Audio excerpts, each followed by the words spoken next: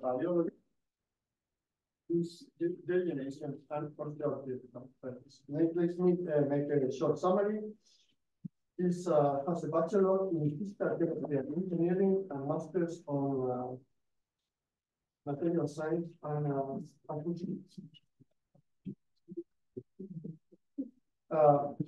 his PhD was already in Spain in computational biomechanics in the University Polytechnic in Naples. He has been as a postdoctoral student in Davos and Eindhoven in the Netherlands. He came back to Barcelona in 2009 to the IDEC, when he has been doing this kind of research in many different European projects.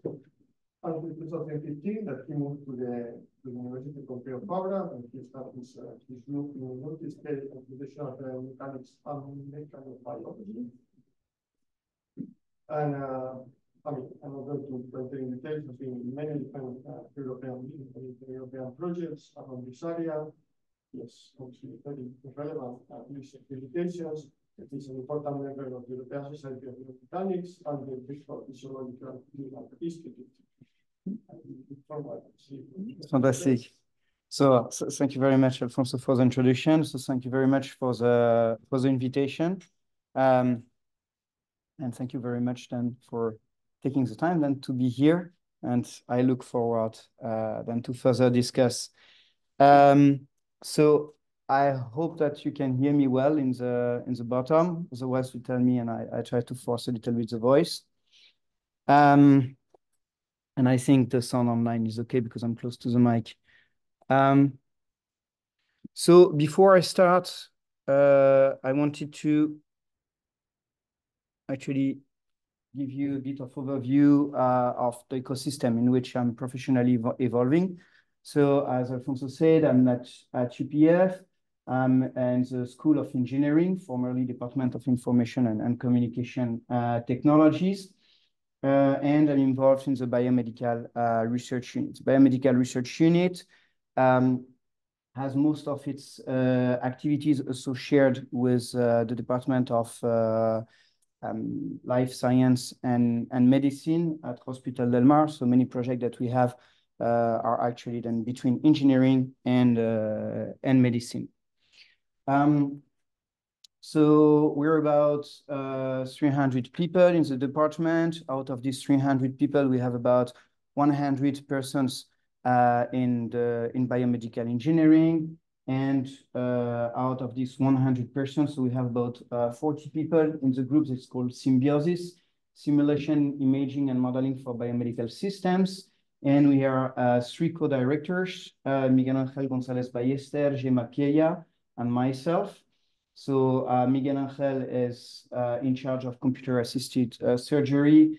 Gemma is in charge of patient diagnosis, so mostly based on medical images and stratification, so using machine learning, artificial intelligence. And then myself, as Alfonso introduced, so I'm in charge of biomechanics and mechanobiology.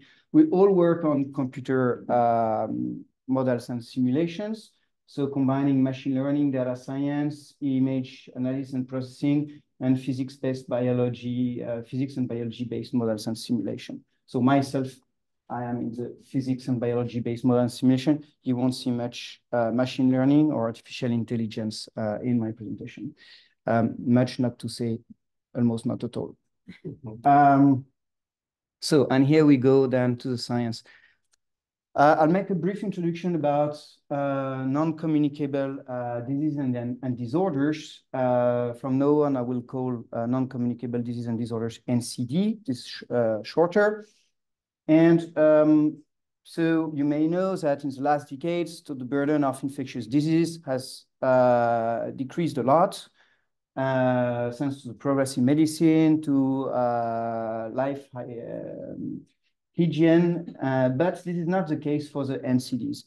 And if we look at the evolution then of the burden between 1990 and 2090, we see that there is a change in the color maps all over the world. So the maps are becoming less reddish or less yellowish, which means that basically we have a huge increase of the burden of these NCDs.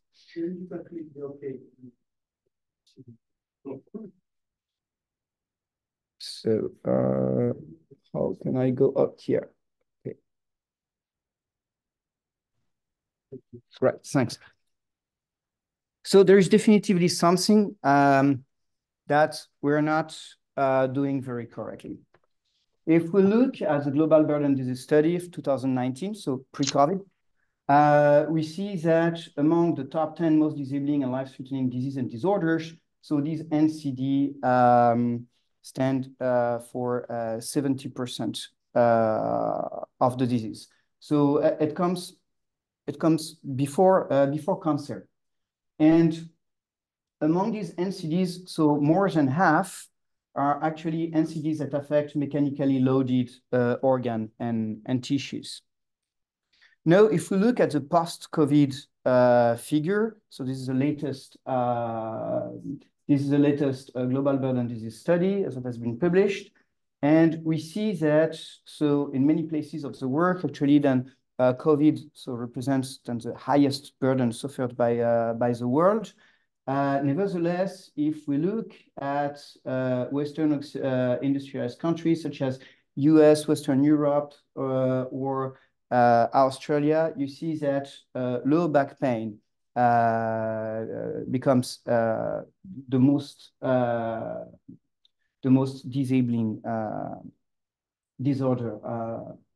And low back pain was actually ranking fourth in the former slide. So I will talk a bit about low back pain, and then I will switch about knee osteoarthritis, which is basically very, very similar. So musculoskeletal, highly multifactorial. So there is a urge to cope with low back pain, and low back pain doesn't affect people in the elderly obligatorily. So how many of you in the room have experienced low back pain? Okay, hands are rising. So more or less than half. The good news is that it's not because you're getting older. The bad news is that there are no solutions to low back pain, and you might know it. So people have tried to use artificial intelligence, and in this systemic review, which I liked, so they made the different challenges very clear for artificial intelligence and machine learning. And they say explicitly that if artificial intelligence and machine learning is to make an impact on low back pain management, it will likely need to develop greater reliability and validity compared to current approaches. And here are the challenges. So one of the challenges is identifying relevant subgroups among patients with low back pain to permit the discrimination of diagnosis categories that inform clinical decision-making and treatments. Another challenge is that all the algorithms and models that are data-driven so have to cope with small data sets and even extremely heterogeneous data sets. So the N is not really here. And at the end, so they say, so to determine the utility of artificial intelligence of machine learning, studies implementing studies in low back pain need to examine a variety of known risk factors across multiple domains. So let's focus about known risk factors and see what are the challenges and how then we can use, so not machine learning, but physics-based and biology-based modeling in order to see a little bit clearer. So we already know that degenerative spine diseases are the leading unique cause of low back pain worldwide. And then among these degenerative spine diseases, so the intervertebral disc degeneration is highly prevalent, so all over the world. Now, if we look down at the determinants of intervertebral disc degeneration, which can be done through homozygote twin studies, so we see that in the upper spine, here, I will change screen. So we see that in the upper lumbar spine, so here, so most of the degeneration cases are explained actually by genetic variants, so by what they call familial aggregation. Now, If we go down then to the lower spine, where mechanical loads are the highest and where the prevalence of the disorder is also the highest, we see that most of the cases become unexplained. And this is basically because there is probably then an interaction between genetic causes, age, and physical loading. But as I said, age per se is very low, physical loading per se is also very low. Though it's still a paradigm that sticks to people working in low back pain, but physical load is very important. So basically what we might have is that there is probably an interplay among biological and mechanical factors that leads then to complex and multifactorial endotypes. Now, going down to the science that has been established for all mechanosensitive tissues and organs, in organs such as the intervertebral disc, this is also true for the knee joint, this is also true for the arteries. So the way external mechanical loads are communicated to the cells and then shape cell activity actually goes through the superposition of different phenomena of physics, multiphysics phenomena, biological phenomena, and then at the crossroads of physics and biological is mechanobiology. And mechanobiology per se, so is can be split into two totally different phenomena. So one is indirect mechanotransduction, and then the other one is direct mechanotransduction. So what it is? Indirect mechanotransduction is linked to the multiphysics of the tissues.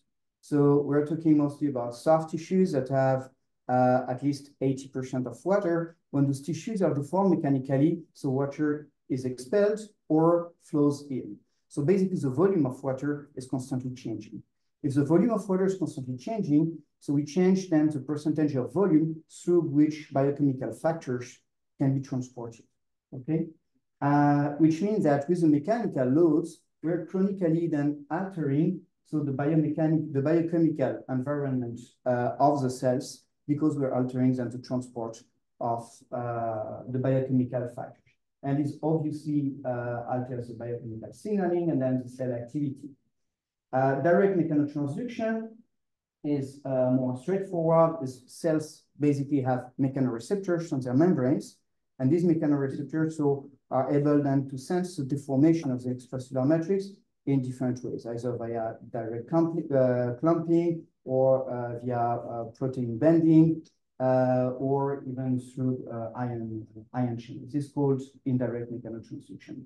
So here we see that so indirect mechanotransduction that is linked to mechanical loads interact with direct mechanotransduction that is also linked to mechanical loads, but through two different pathways, and then they both superimpose to the constitutive biology of the cells that is shaped by the gene. So at the end of the day, we have a highly complex system where it's very difficult to identify what is the cause and what is the consequence. And is there a leading unique biological cause or multiple one? Is that constant through time? Is that reproducible from patient to patient, etc.? These are all totally open questions. So in order to dig into this complexity, so we used physics and biology-based models. And here the objective is to have a modeling pipelines that allow us then to travel back and forth between the organ and tissue informations to the biochemical and cellular information. So on the right side on the organ and tissue sides, we have the phenotypes that are typically then observed through medical images. And then on the right side, on the biological side, we have the endotypes. So which are the molecular cocktails that can represent a fingerprint of specific phenotypes, of one phenotype, of a group of phenotypes, we don't know.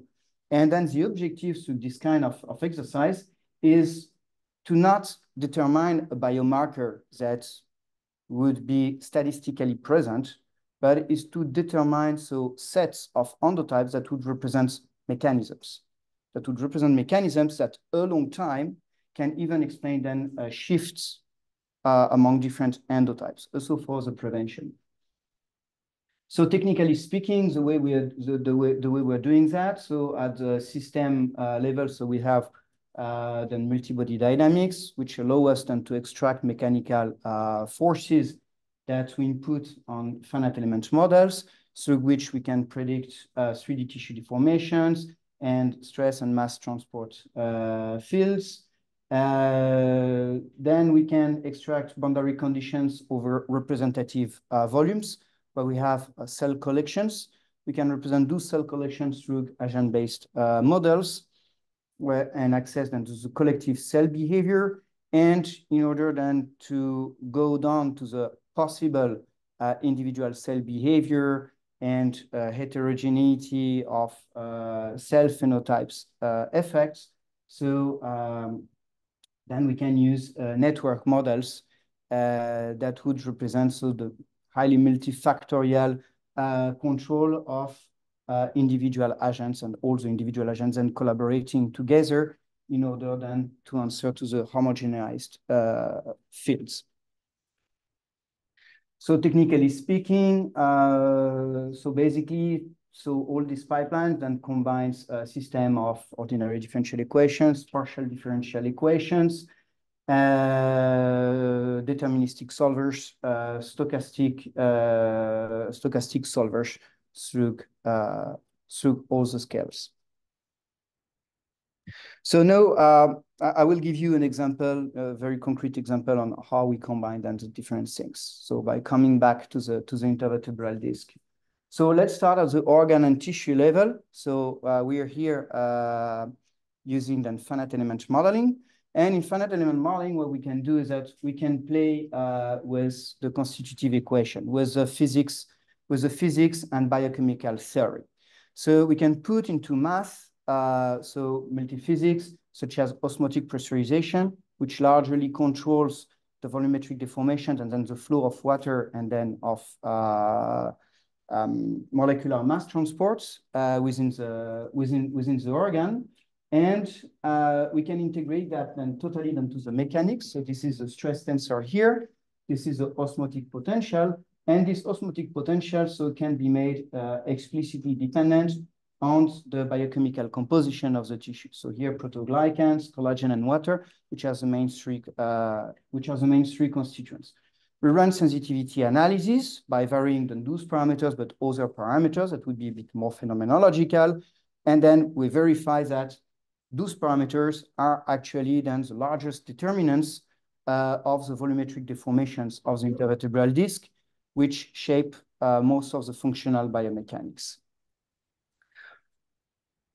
Then once we have then those composition-dependent mechanical descriptions, so we can then further link the volumetric deformations that we are predicting that depend on the composition with the reactive transport of important molecules.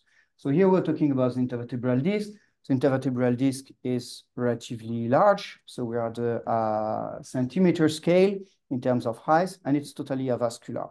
So basically, then the nutrient needs to travel through diffusion from the peripheral vasculature, so inside the disc, so that cells can not only survive, but have proper metabolism.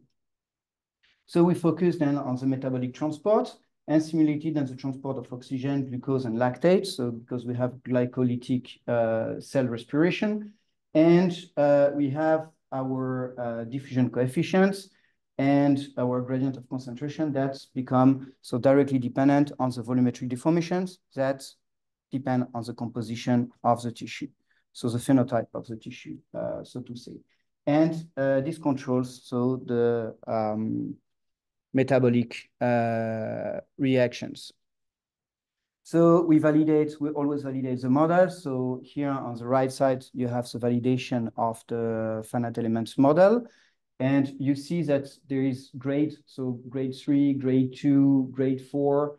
So basically then the grade is the level of degeneration that depends on the composition. So represents the degeneration with the composition, and then we're able then to validate so different grades of degeneration based on our hypothesis that composition leads the way of mechanics through the volumetric deformations. And we also validate the metabolic transport of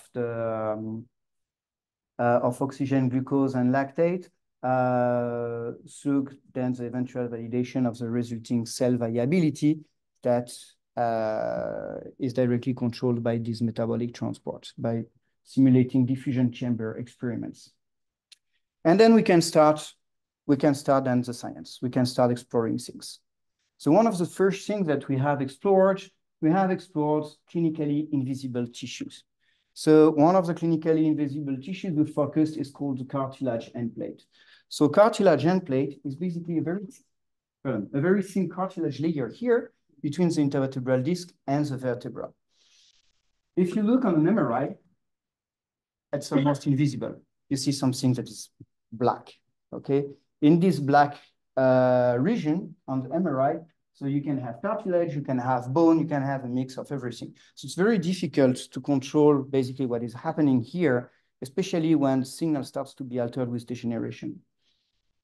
Nevertheless, what we know is that in relatively early disc degeneration and highly painful, so you have on the MRI, you have a hypersignal. So here actually you see that hypersignal here.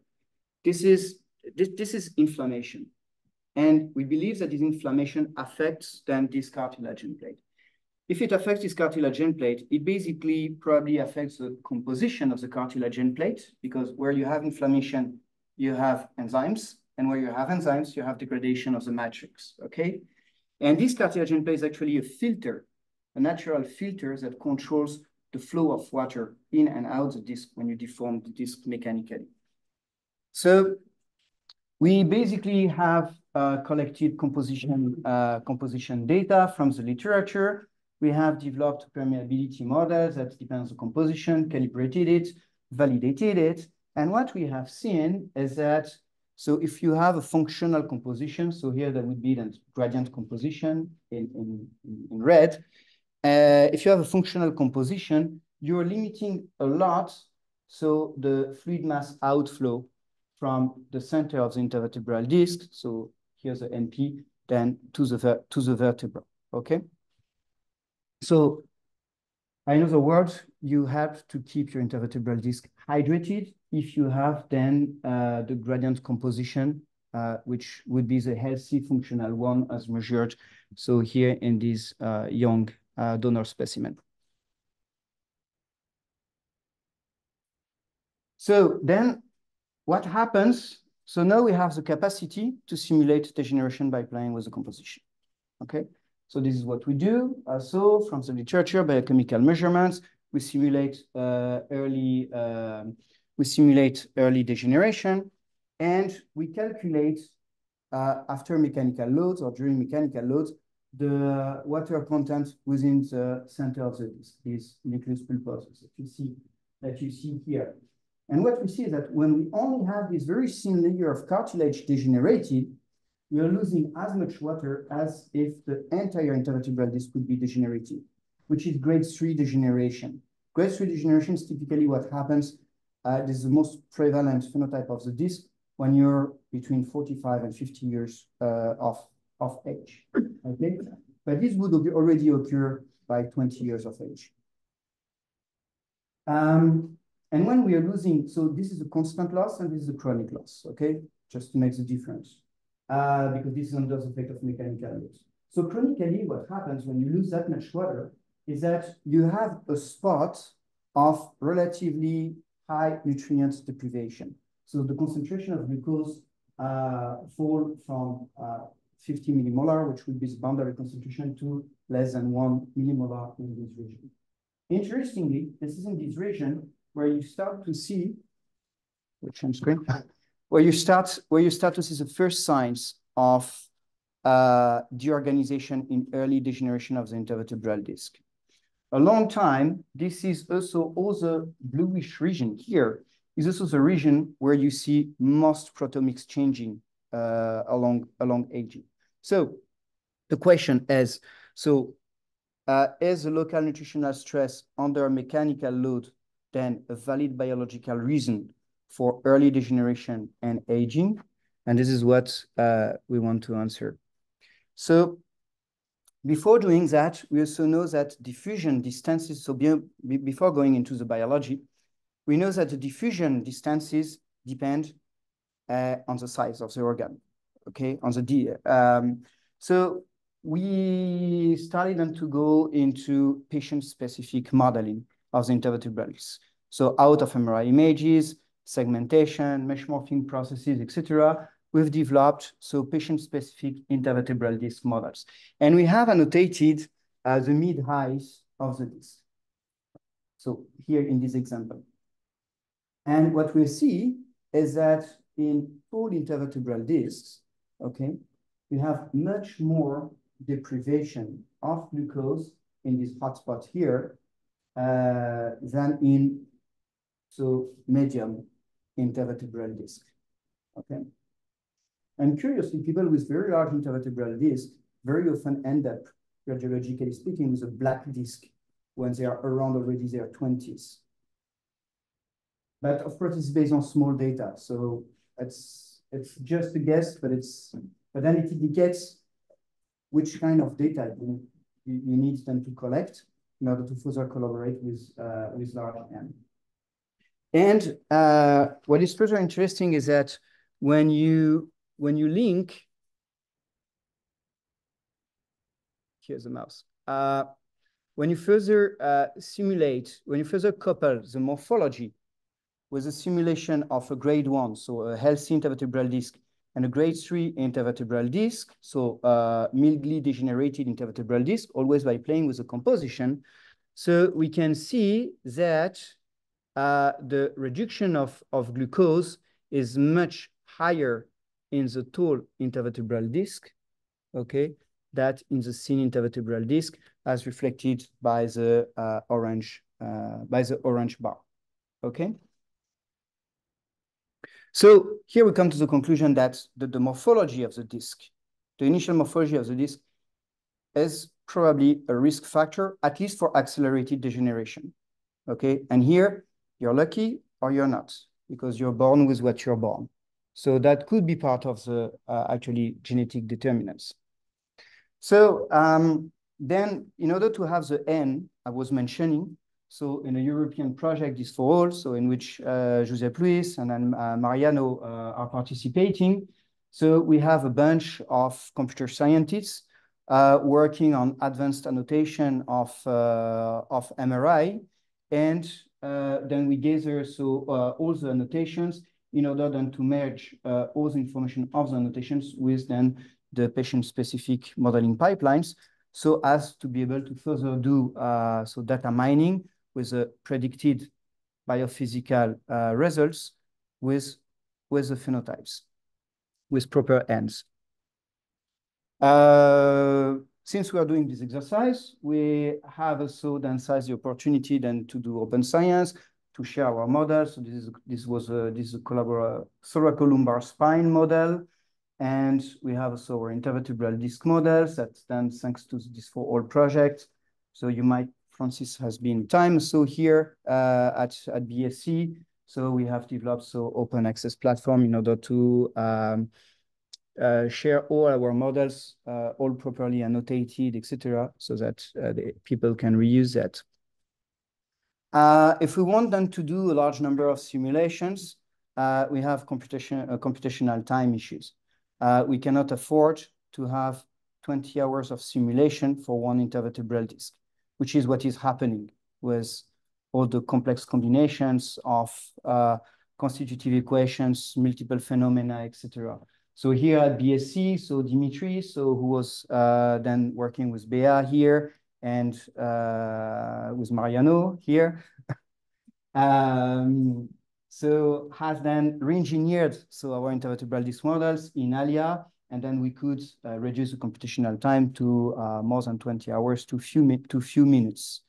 And then working with Josep Luis, so we have also then Maria Paola that is working on integrating all the pipeline of image annotation, segmenting, and then simulations. So in order then to do automatically all the work of data collection, homogeneous annotation, and to prepare the further step of mining. We have also then translating the model and simulation technologies also in predictors in orthopedic surgery. We're spin-offing then our technology in Simospine, and then Morteza, who is the technical developer who has done his PhD thesis, so has just been recently finalist on the European Society of Biomechanics Clinical Biomechanics Award. So no, down to the cell. So down to the cell. So remember, so we have our intervertebral disc model where we can map, thanks to the partial differential equations, so the locations where we think we have biologically relevant nutrient deprivation. Okay, and here we like to call that entering the matrix. So here we enter in the biology. We do that in a relatively simple way at the beginning. And so we basically look at what is available in the literature in terms of cell culture experiments and mRNA expression. So not single cell, huh? So basic cell culture experiments. And we extract and use experiments for which cell culture perturbations are glucose and pH, that are predicted fields of our finite element models, and to what it relates. So in terms of structural protein regulation, so protoglycans here, aggrecan, collagen type 2, collagen type 1, proteases, and pro-inflammatory factors. So these all networks that we call parallel network because we simulate parallel sinks, we superimpose parallel sinks. So eventually then predicts the phenotype of the intervertebral disc cell. So whether our intervertebral disc cell is immunopositive in IL-1 beta, in TNF-alpha, or both, which is convenient because these are things that you can directly measure, not in vivo, but at least in cadaveric specimens. And then depending on the phenotype you have, so you will have a specific cell activity. So that's a bit of math. I will not enter into the math, but for each link that we have between the nodes, so we have a function with activation and inhibition terms, and we feed forwardly each function with experimental correlation functions that we directly extract from false mRNA expression then in the cell cultures. So nice thing is that we can extract a lot of information already done from the literature and calibrate directly the model parameters. So this is not reverse engineering. This is really forward engineering. And where we don't have information, so we basically then generate our own experiments through collaborations. So what we see here is that if we have, so we have our hotspot of glucose deprivation when this cartilaginous plate is early degenerated, and now our model is telling us what might happen, biologically speaking. So if the cell is normal, not much is happening.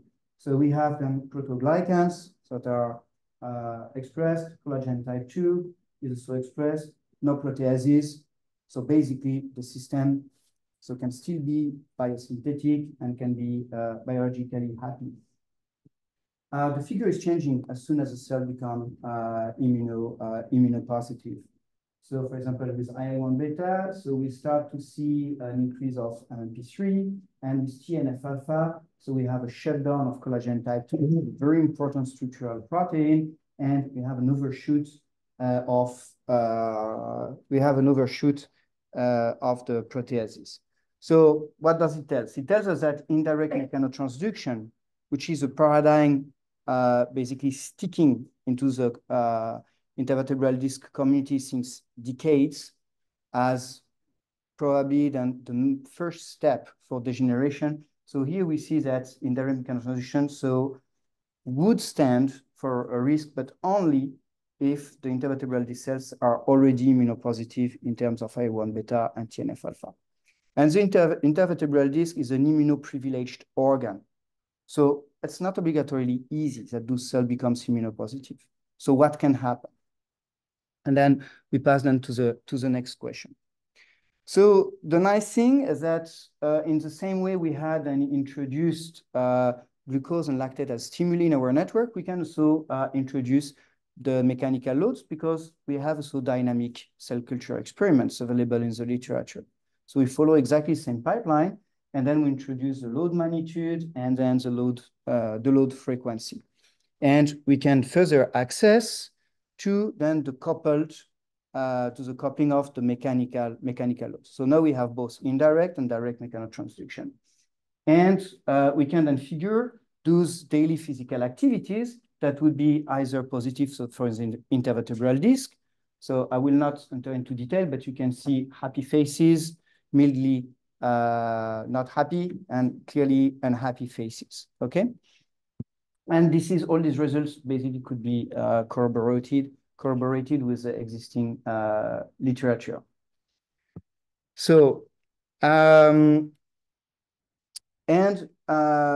to this exercise, we can also see the time effects.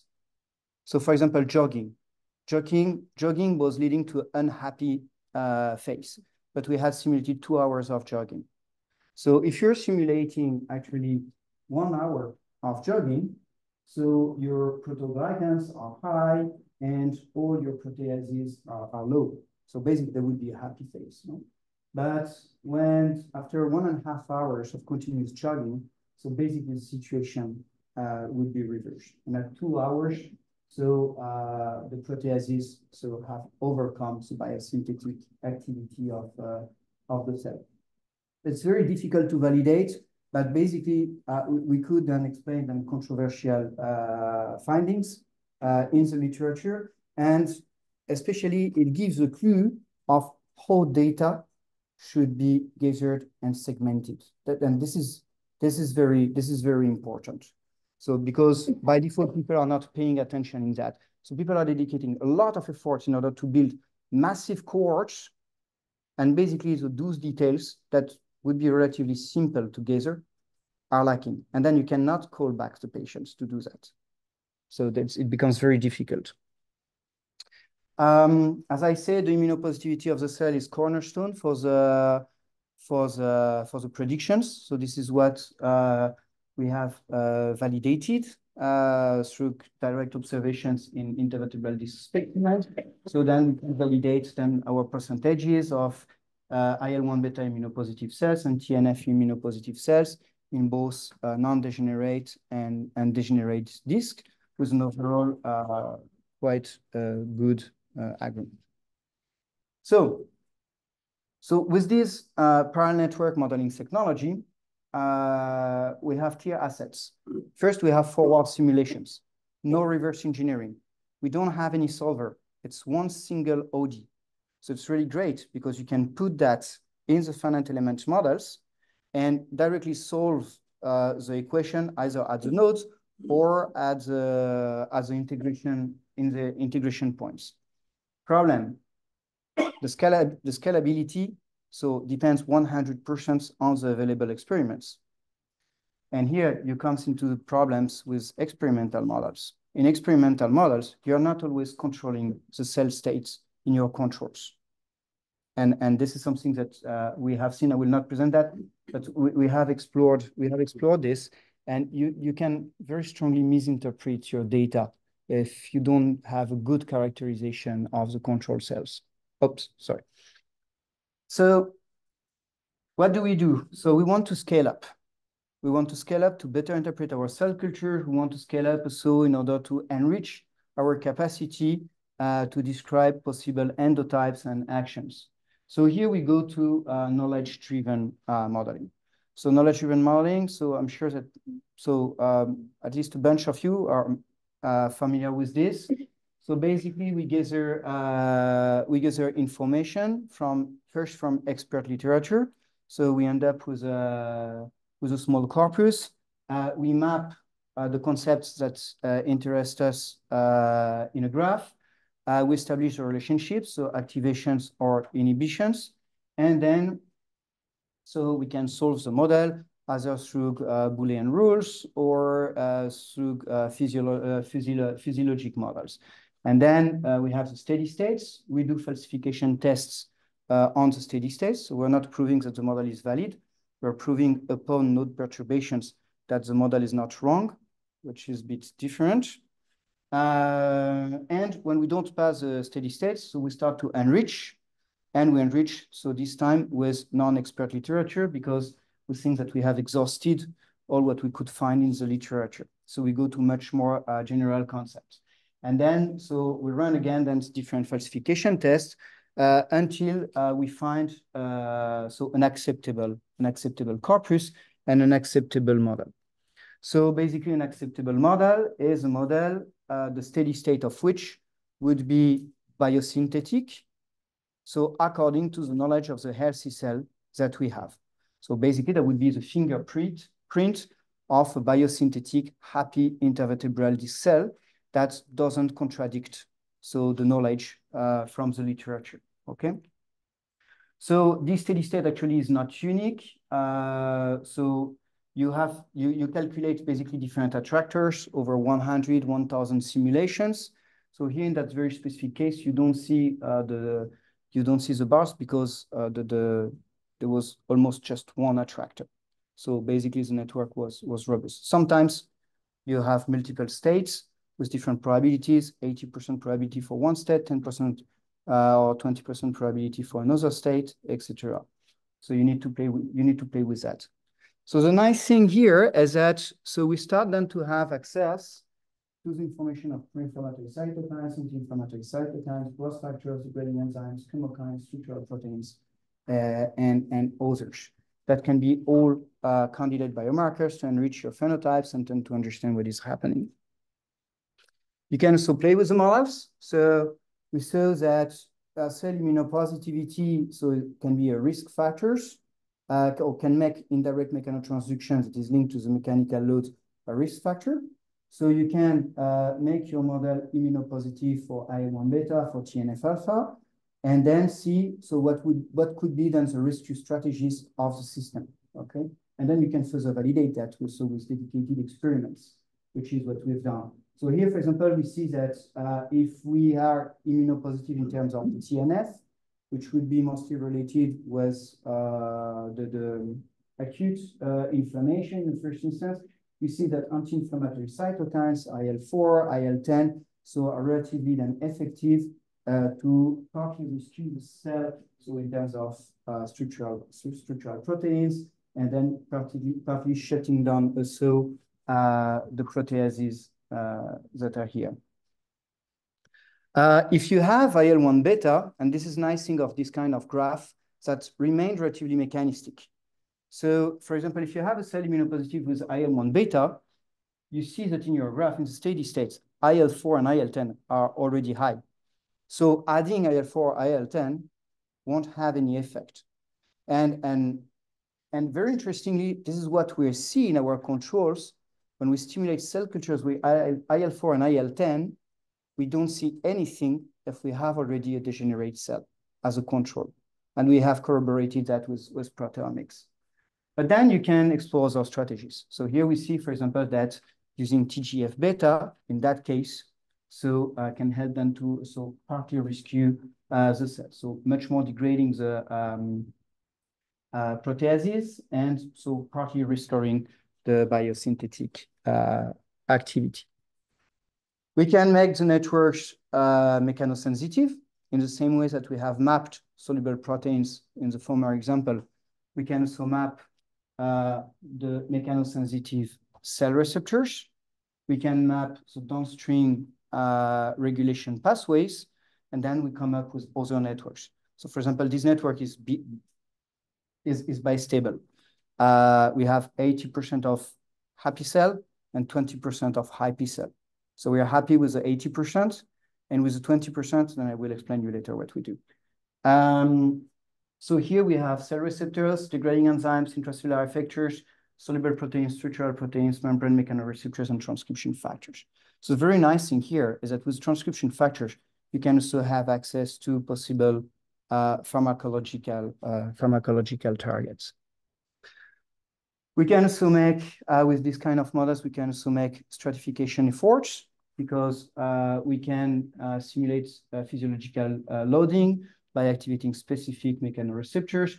We can simulate chronic inflammation or chronified inflammation in the joint, which is here called synovitis, or the effect of hyperphysiological loads. And we can see which kind of stimulation has more or less effect on different groups of important proteins, structural proteins, transcription factors, nociceptive factors, so related with pain, degrading enzymes, and so hypertrophies when your cartilage starts to become bone. And once your cartilage has become bone, so bone is scratching against bone, and it becomes extremely painful, and there's nothing more you can do to save. So you cut down and you do a total knee replacement. So we can see, for example, here very quickly that synovitis, so chronic inflammation, so totally leads the way. So if you don't solve that, it becomes then very difficult and to use, for example, physical therapy strategies in order to reverse the problem. Okay, pink is no effect, and then green is effect, and the greener is more the effect. You see that anti-inflammatory treatments can nicely cope with nociceptive factors if pain is not sensitized. That's important to highlight. But in terms of structural protein, basically, the positive effect is less strong than the negative effect of the synovitis. Now, in terms of hypertrophy, you have a lot of difficulties to reverse with anti-inflammatory treatments. So basically, the dramatic endpoint of the disease will be very difficult to cope with, but you might be able to delay because you have a strong negative effect of anti-inflammatory on degrading enzymes, okay? And then we corroborate that with clinical treatment that use biologics. So injection of autologous cytokine-enriched serums into the knee joints of patients, and we currently have a project on that. And then, so with these networks, the nice thing is that now we can scale up again. So I've been scaling down, and now I can scale up again. And so here, so we can then develop finite element models where we have then our extracellular matrix that again depend on the composition, etc. And we specifically then represent the cell.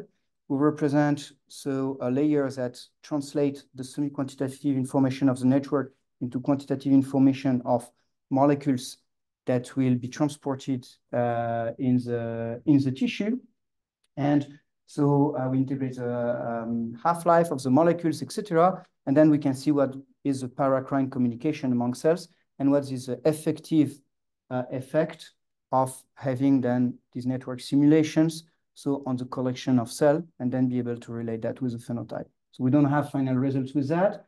The nice thing here is that we can also explore the multi-stable effects, because we're sure that you have multi-stability. In a healthy disc, you do have immunopositive cells. These are a minority, around 10%, but you do have. So, and I'm finishing here. So to conclude, so the system mechanobiology models and simulations, so they are allowing to highlight the importance of minor but strategical tissue volumes, rarely targeted through image-based diagnosis, to identify biological risks associated with interplays between indirect mechanotransduction and organ morphology, and mechanistically explores the impact of pro-inflammatory cell activity and possible rescue strategies in different mechano-biochemical contexts.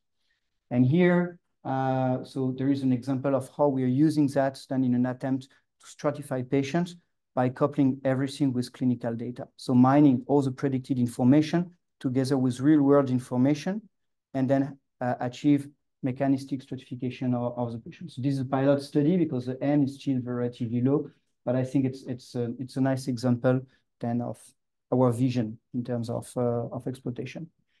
And there is a limitation that I have not mentioned. So the limitation that we have when we are doing our knowledge-based, knowledge-driven models, network models, everything is still extremely manual. So we're exploring ways in order to try to systematize the modeling, to size the network, so in a more systematic way than just manual check, manual falsification tests, etc. That is extremely artisanal and it works up to a certain point. And so just thanking then the funding source and the people of the group who are also then distributed over multiple scales. And then, yeah, thank you. Thank you.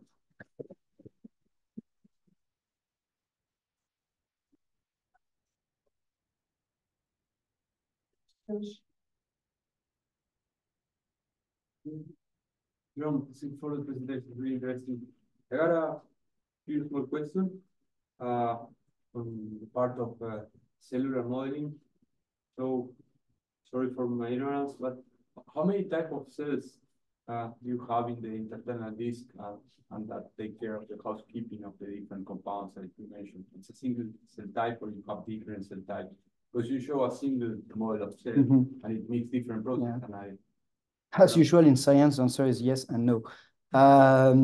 So yes, because it's intervertebral disc cell and it's nucleus pulposus cell. So it's a disc cell that is resident in one single tissue, but this cell can acquire different phenotypes depending on the immunopositivity.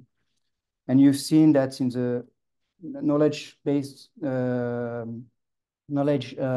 network models, the baseline activity of an immunopositive cell is very different from the baseline activity of a normal cell. So we like to consider these cells to have different phenotypes, because we assume that these phenotypes can be stabilized a long time. So if you're in a degenerated state, so the immunopositive phenotypes becomes predominant and become stable. you don't have immune cells around. It's just a single cell type. In the intervertebral disc, no, because there are no immune cells. So now we have another project where we're starting to couple what happens at the frontiers with the vertebra in interaction with innate immunology. So monocytes change into macrophages, differentiation between M2 and M1, and also neutrophils that are also very important ones. But I don't have results to show. Okay. And the other question regarding this, let me something. So the disc is closed, and there are only chondrocytes in the disc, and then the interaction is with the vertebrates and Yeah. the other cell types. Exactly. So it's a closed system. It's a closed system. Yeah. So it's very, very punctually then connected with bone marrow contact channels with the microvascular buds. And then from these microvascular buds, things diffuse in. So we assume that when you have endothelial dysfunction, this cartilagen plate, which is this invisible tissue, actually you can have a leakage of the endothelial layer under specific circumstances that would make monocytes and neutrophils penetrate into the tissue, where they would very locally then start to accelerate degradation processes. And now we're in the way then to simulate, to build the models that correspond to that. And regarding intracellular model, it's how you find out that those were the factors. So it's a knowledge base. So you say, okay, glucose, and then the connections there are where this information gets. So with experience. Yeah. So we have the two models. We have the parallel network. So parallel network is not knowledge-based, is data-driven. So you need to define which that. So why you're focused on glucose and not glycine, which is also a critical amino acid for, you know what I mean? So you select a couple of entities in your model. Yeah, because then we have this stratification of mechanobiology into indirect and direct. Okay. And then indirect for the intervertebral disc, so is mostly related with glycolysis. And then you construct the model based on those. Yeah, exactly. Exactly. So you need a prior knowledge. So you need to make sure that this prior knowledge is robust enough, not to waste months and months of developments. But we need to use this prior knowledge, yes. And then if you have supporting data, so basically you know that your prior knowledge is relatively robust. Yes. Thank you. Yeah, thanks for a great talk. I was just wondering, maybe it's a little bit off topic, but why is the incidence higher now than 20, 30 years ago? Is there any data showing why that might be, so we could I don't know, prevent it somehow? So I think this is my personal guess. Huh? I'm not an epidemiologist. But I think there are two reasons for that. The first reason is that now there is better diagnosis. I mean, probably 20 years ago, or when my parents had my age, you were complaining about back pain and said, yeah, you're growing old. And this is the explanation. And then the question is, will you get a surgery or not? So basically, everything would be extremely binary, and then the explanation is that you're growing old. So no, but it's relatively recent, and it's only maybe in the last 2 decades. So thanks to very large population cohorts, and to these homozygote twin studies, we start to seeing that this is not true. It's not linked with age, because you already have a strong prevalence between 25, 49 years of age. So basically, it has unlocked an entire field of research, and people still don't really know what is happening. So this is why we're developing all what we're developing. Following up on this, I was also surprised to see this increase, and I wanted to ask, where are we in terms of where do you see this going in terms of preventative medicine or cure, or what is going to happen, because there's a huge prevalence. Yeah, so I think we're only at the very, very, very, very beginning of everything. So for example, you look at the experimental biological models on intervertebral disc cells or on knee joint articular chondrocytes. So these models are extremely very basics compared to what you might find in the cancer field, where you have all these microfluidics, these organ on a chip, all these single cell RNA-seq analysis, etc. And but it's progressing. It's progressing. But it is true that even the experimental models have started relatively late to be well developed. And so in terms of biological knowledge, and actually we're struggling with that, we have very difficulties to find good corpuses. Right. And the enrichment is a cornerstone in our case. So this is why I was mentioning, having the ability to semi-automatize things and assessments of stability, network robustness, etc. is very important for us. And we're starting to look into that because of this. And then in terms of clinics, I think the situation is even worse. When you talk to neurosurgeons, orthopedic surgeons, and rheumatologists, which are then the 3 medical fields that cope with these disorders, they're relatively far away and to consider biological endotypes. So there are very few groups that now are working with so antibody strategies, etc., than to analyze body fluids, mostly in the knee joint, not in the spine, in order then to find out biomarkers. So there is in A Coruña, there is a group that has a cohort of few hundred patients who was doing that, but they're still struggling with the longitudinal data. They still don't know the course. So they have identified biomarkers, and out of these biomarkers, almost 100% fail actually to make their way to the therapy. So in that sense, it's still very incipient, and it's still part of the clinical research, and I think the clinical practice might still need between 10 and 20 years to arrive there.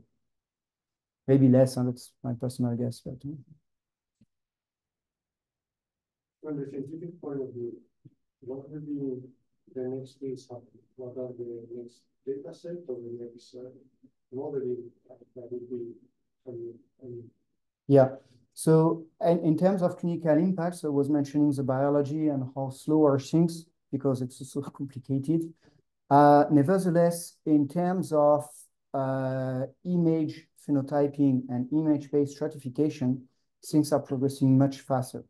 And then thanks to machine learning and then to artificial intelligence. So I think that the first impact that we are even starting to make, because our preliminary results are very nicely corroborated, is then this mining between the multiphysics finite element predictions with the phenotypes. So for example, I was mentioning this European project, is this for all. So this is probably where we will have our strongest impact. And somehow medical doctors feel much more comfortable also with this kind of transfer of knowledge from research to the clinics, because they feel the control much more. Because if you talk to them about biology, they're totally overwhelmed, because they start to think about the immune system, about the low-grade inflammation, so it's much more difficult. But images is probably the next step. Still limited because it's punctual, and you act once patients have already their symptoms. So prevention is not there. But if at least we can improve in terms of stratification, we can, for example, lower the rate of surgeries. Because we can say, no, your phenotype is objectively speaking, not a phenotype for which a surgery will have a beneficial impact. So if you have chronic pain, you might first go several months into pain clinics, and let's have your pain thoroughly diagnosed in terms of sensitization, etc., etc. And then we'll reevaluate. So I think this is the most immediate impact. And in terms of animal models, it's very good way of yes, so there are animal models. There are mice macaque models for the biology. For the mechanobiology, there are sheep and bovine models, which are the large animal models. Nevertheless, those models, for example, in the intervertebral disc, are difficult to interpret, because the mice has a very accelerated metabolism compared to human. And the development of the disorder is extremely linked to the strong inertia, which you don't really find in mice. So in mice, you might measure a lot of things, and you say, wow, I have found the biomarker, I have found the treatment. And when you pass through the large animal, and it fails. Because basically you are biased with all the very short time fluctuation in the mice that have almost no relevance in the large animal. So that's the problem with the mice model. Nevertheless, it helps to understand the basic biology, yes. And large animal models have the limitation that they cannot properly reflect the indirect mechanotransduction phenomena, because they are quadrupeds, because the size of the discs is very different from the human one. So the bovine one would be the most alike one. And also not all the animals develop spontaneous intervertebral disc degeneration. So you need to create a disc degeneration animal model. So you induce degeneration, and you hope that the way you induce degeneration would be alike the emergence of degeneration in a human. So, yeah, but then again, it's progressing, and for example, just saying that, sorry, there are techniques of injection of bone marrow mesenchymal stem cells, so pluripotent cells in the intervertebral disc. It all started with our large animals, bioreactor studies, organ culture, then large animals, and now there is a large European project that is called RESPINE, so in which here the Barcelona of Technon is involved, where they have a clinical trial on this. So they have mildly positive results, but some patients benefit from that already. Maybe one more question. Metabolism, I presume, would be important here, but I haven't seen, maybe I missed it. Is there metabolic data that you could integrate into models? Yeah. So, for example, we're putting a lot of hope in single cell RNA-seq, and in order to have access to all the bioenergetics information and how it couples. So with reactive oxygen, reactive nitrogen spaces, and then interacts with the rest of the regulation pathways, because we know it interacts with direct mechanotransduction. And so that's, we're basically writing a grant about this, but yes, definitively, yes. There is not much for those cells. There's not much? No, in bioenergetics. So you find a lot in cardiomyocytes. You find a lot, again, than in cancer, because from the tumors, and you know that the level of oxygen are different in the core, etc. But for those cells, data are coming, and people are looking into that, but it's yet on the rise.